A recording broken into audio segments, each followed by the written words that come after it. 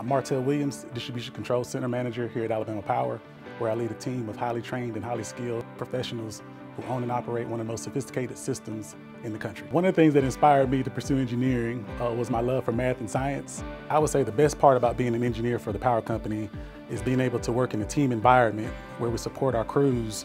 to help get the lights back on, which also brings a smile to our customers' faces, which is very rewarding in a sense on a day in and day out basis.